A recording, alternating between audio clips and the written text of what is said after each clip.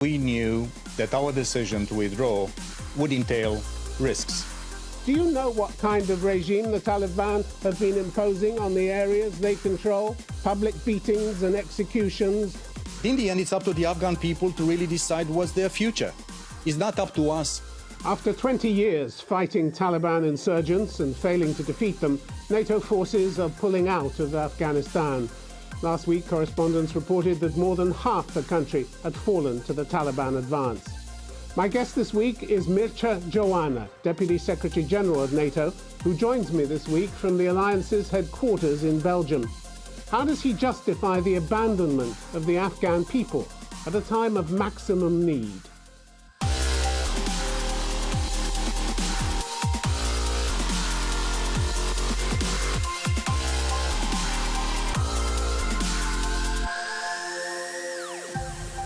Mircea Geoana, welcome to Conflict Zone. Thank you for having me. The war in Afghanistan may be over for NATO, but it most certainly isn't for the people of that country. What does it say about your alliance that when the mission fails, you cut and run and abandon your friends to a very dangerous future? Listen, we've been in Afghanistan for almost 20 years now. We all vividly remember 9/11. The first time that Article 5 was invoked, and all allies and global partners have basically stayed for 20 years in Afghanistan. So I remember, and President Biden, I think the other day, just mentioned the fact there was an attempt to put an end to our presence in Afghanistan in 2011. So the 10th, if you want, anniversary of our presence.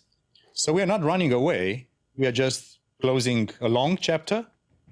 We know that putting an end to our mission is also entailing risks. We are lucid about these things.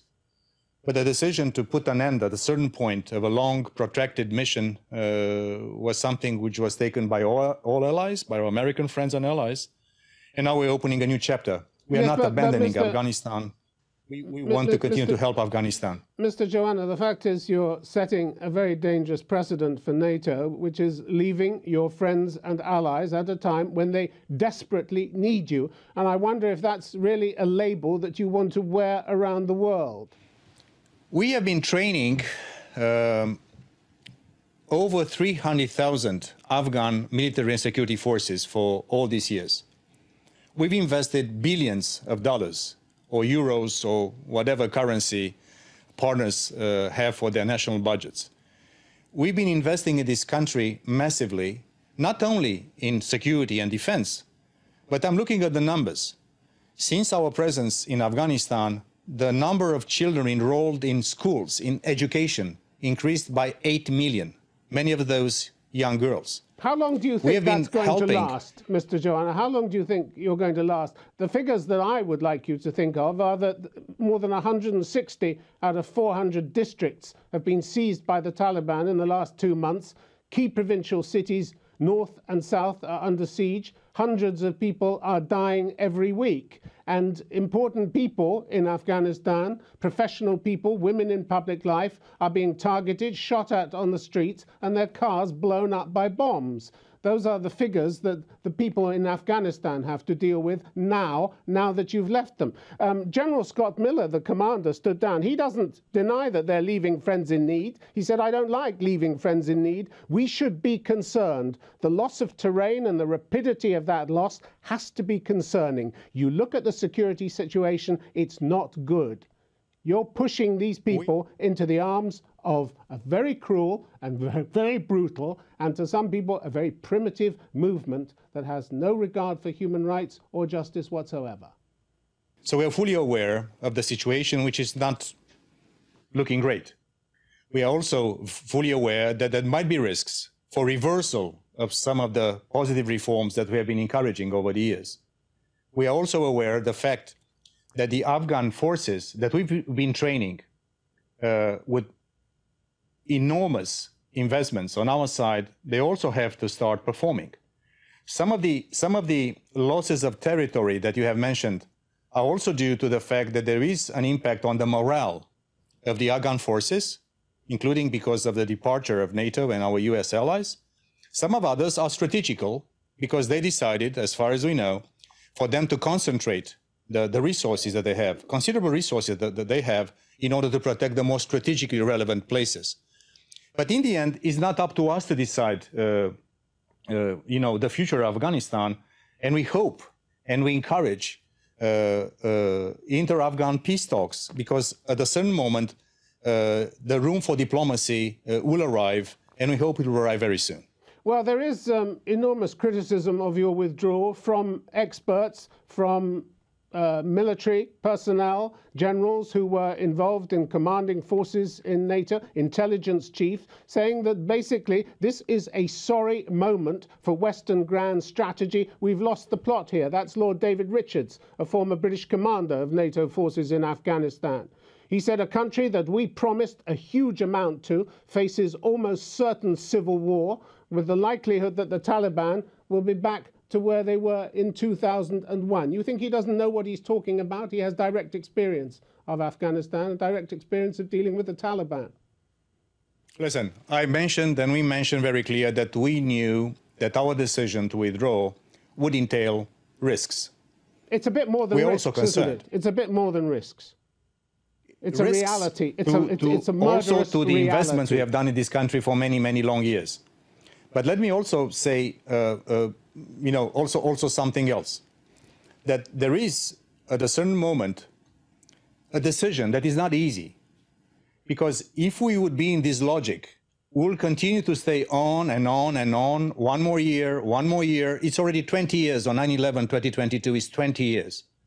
So that's a very tough choice that the American president and us in NATO have to be doing.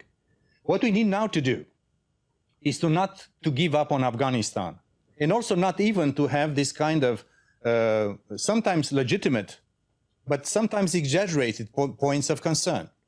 We believe that civil war is not unavoidable in Afghanistan. We believe there is a chance for peace talks to resume in Doha or elsewhere. We're also seeing regional powers also concerned about the risk of Afghanistan becoming... Mr. Geoana, you're clutching at straws here.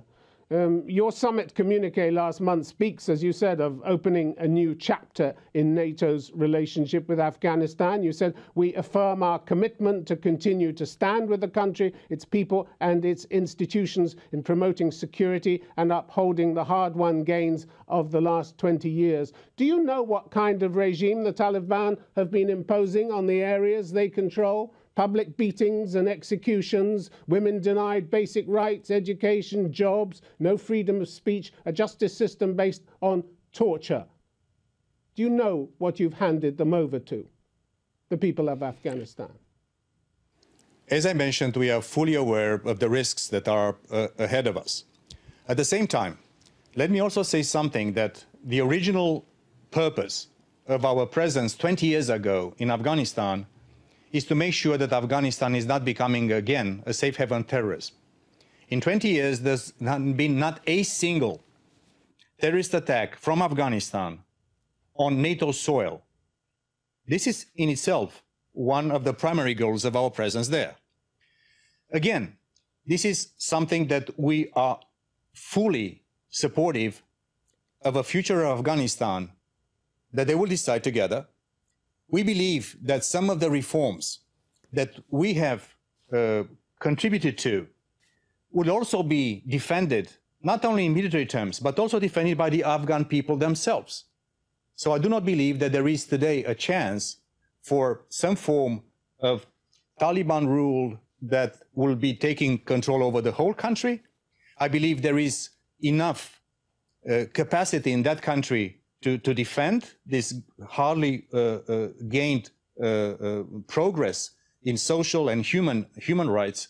But in the end, it's up to the Afghan people to really decide what's their future. It's not up to us in perpetuity to decide on behalf of the Afghan people. We do believe, and I strongly believe that there will be some form of political settlement among the various constituencies, ethnic groups, and also philosophies and ideologies inside Afghanistan. This is the purpose of the inter-Afghan talks that we encourage and we support. Let me just point out some of the comments that disagree with that enormously. in particular from the former head of Britain's Secret Intelligence Service, Alex Younger, who stood down last year. He said he was frustrated by the way we, the international community, have failed. We have failed to match our ambitions with a proper political plan. That's his view.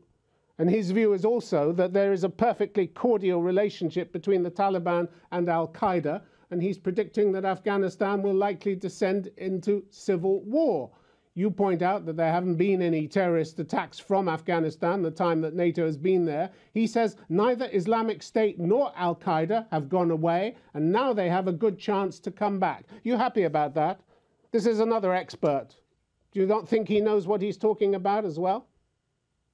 When I mentioned that we are ending a chapter in our relationship with Afghanistan, I speak on behalf of NATO this time, and opening a new one, doesn't mean that we are leaving Afghanistan with our military presence and not continue to support Afghanistan, including its security and military forces. The NATO Trust Fund for Afghanistan's armed forces is fully replenished up to 2024, billions of dollars that we have at our disposal to continue to train. Of course, not in country. There are also allies, America first and foremost, that are now looking and preparing over the horizon, as we call them, military and air capabilities to be able to intervene in case of need. So I think that this idea that we are leaving... They have a case of need now. They're not intervening now, but there's a lightning advance going on by the Taliban. Where is the intervention? I would politely disagree, because there's also public reports that we continue to give support to the Afghan armed forces. We continue to help them run their air force, which is quite performant, by the way.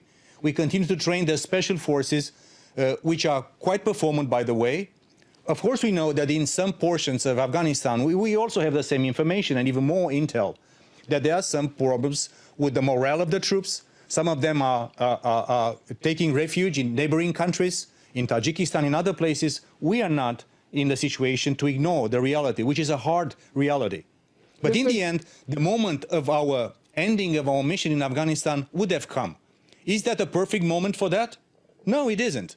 Is this a great solution? No, it isn't. Is this one of the options that we have on our hand to continue to help Afghanistan? Yes, it is. And I'm also encouraged of the fact that also other international players, not only NATO, not only the US, not only the UK, not only Germany or Italy or Turkey, the leading ally nations in Afghanistan, we are encouraging international dialogue on that. It's not a great tribute when the best thing that Joe Biden can say about your mission is that it hasn't failed yet. You think withdrawing all the troops and leaving the country to be overrun by the Taliban enhances your partnership with Afghanistan? I'm not sure how you work that out.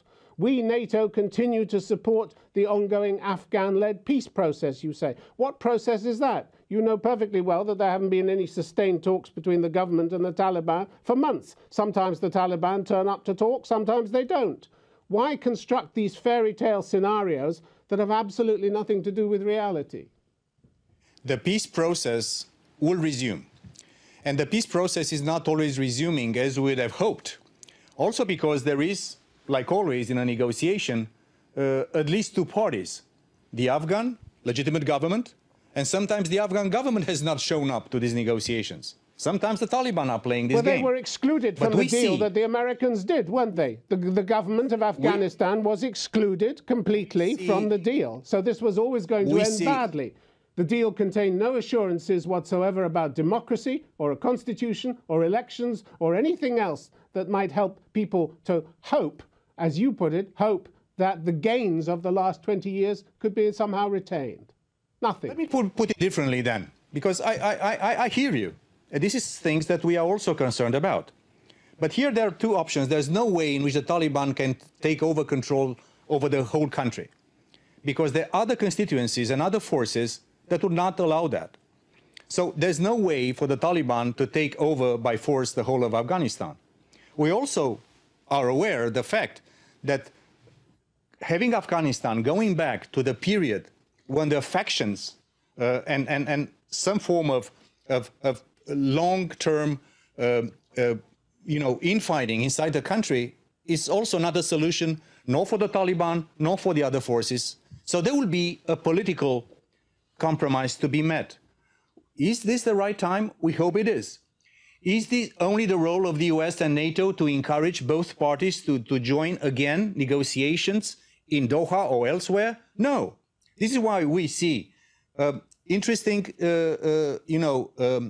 encouragement for parties to resume talks, also by Russia, also by China, also by other neighboring players.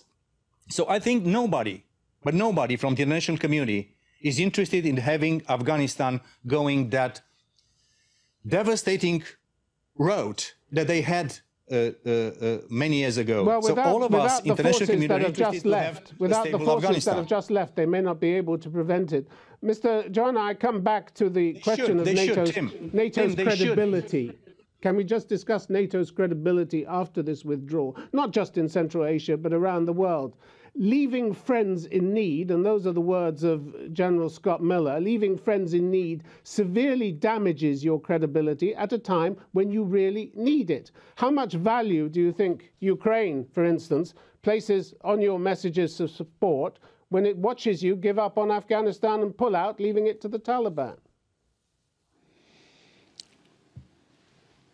I'm not here to have an argument over this. I'm saying that 20 years is a long period of time in staying in one place, and trillions of dollars, and thousands of lives of allied troops and our partners globally that have also sacrificed alongside with Afghans in these 20 years.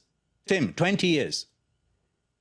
And if you want, we can have counterfactual thing. We could continue. We should have left probably earlier. Is there the right moment to do this? No, it isn't. Is this a moment when we have to make up a decision? Yes, it is. And it's up to all of us, including and mainly the people of Afghanistan, to really decide what's the future. And of course, we are interested about NATO's reputation. We are a strong military alliance. We know that sometimes our actions or inactions are also having an impact. I'm not concerned, to tell you the whole truth, that our reputation as an alliance will be diminished by this. We've been staying for 20 years. There's no other similar situation when a global alliance around the nations from all the continents, not only NATO countries, we have come to the help of our American friends and allies. All right, my question, Mr. Geoana, was what you thought Ukraine might make of all this, considering that they're also in receipt of very nice words and promises from NATO, like NATO's support for Ukraine's sovereignty and territorial integrity is unwavering, when in practical terms, that's actually meaningless, isn't it? Because NATO can do nothing to prevent Ukraine's sovereignty and territorial integrity being violated wholesale by Russia, as it has been since 2014. So nice words. Yes, Tim, but nice words. Is not that only what words. You want to be known for? Nice words? Absolutely, just the opposite. What I'm saying, we cannot compare uncomparable things. Afghanistan is not Ukraine, and that's a totally different ball game and story behind these two situations. Well, let me be specific. And when remember the older generations. Speaking of the annexation, illegal annexation of Crimea, do we remember when the Baltic states were annexed by Soviet Union? Was the same words as you mentioned now, that when the US and Western Europe at that time in small NATO in those days, they said they will never recognize the annexation of the Baltic states to Soviet Union. This can take time. And it took decades. We needed to wait for the end of the Cold War. And today, the Baltic nations are proud members of our alliance. I know in your interviews with my colleagues, with Jens Stoltenberg and my predecessor, Rose Göttemöller, you asked the question, can we really defend these countries? Our allies, yes. Do we have an obligation towards Ukraine in terms of Article 5? Not yet. But when and if we'll have that decision, we'll also defend all allies. Today there are 30 allies that we have promised solemnly to defend one another. Mr. Geoana, I know that sometimes words mean not to be strong enough, Tim. But they mean something. They mean political commitment from the leaders. And the moment we have decided in our NATO summit on June 14th, that will continue to help Afghanistan, that will continue to stand by the sovereignty and territorial integrity of Ukraine and Georgia, for that matter. That will say that we'll be helping our partners around the world. That's NATO's reputation. This is what we are doing, Geoana, not to find, you don't need not me to to fight tell you. prolonged, protracted wars. You don't need me to tell you that the Ukrainian government is waiting for a date for full membership. The foreign minister said that just a few days ago. We would like to have an honest answer to the question when. That's what he said. What is the answer? What is the answer? Tim, can he have that answer? Let me give you an indirect answer, but nonetheless very direct answer. I come from Romania. I'm the first Deputy Secretary General of NATO from a newcomer into NATO. I was foreign minister of my country. I was ambassador in Washington, trying to convince the allies to invite my country to join NATO. Did anybody tell us when this will happen? Did anybody give us a solemn promise that by that date you'll be a member of NATO, you Romania, you Bulgaria, you the Baltic states, you the others? No. They're fighting a war with Russia on their border, Mr. Geoana. It's a slightly different We have been with Russia on our borders. We have been on the border with Russia directly or indirectly, like the Baltic countries, for many, many decades. This is not an easy thing. What I'm saying, that the Bucharest decision on open doors is there to stay. It was reconfirmed at our summit, and it's also up to us to reach consensus within the alliance, and also for our friends in Ukraine to continue the path of reform. You're not going to give them a firm answer because what? You're afraid of Russia's reaction? You're afraid of Russia's reaction? At this point in time, we are working on open door policy. Our foreign ministers will be meeting next December to give additional support to our aspirant countries. They have to keep faith in their own decision to join the West. They have to continue to invest in reforms in Ukraine, not for the sake of joining NATO or the European Union for that matter, but for the sake of Ukrainian people.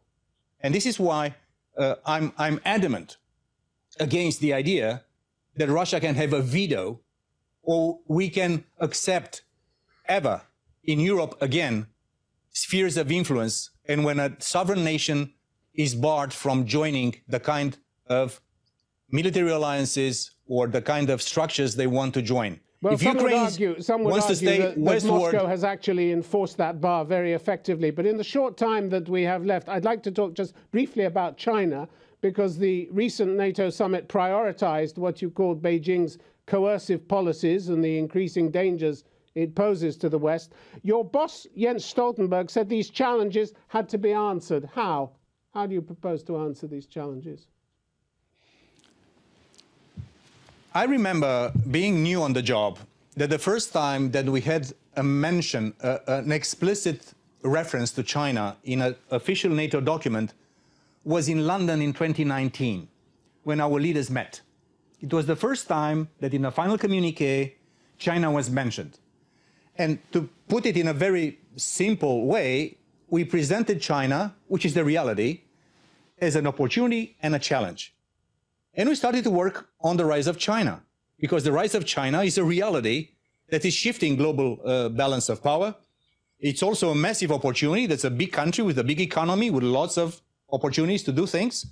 Also, there is a challenge because China is becoming a massively, and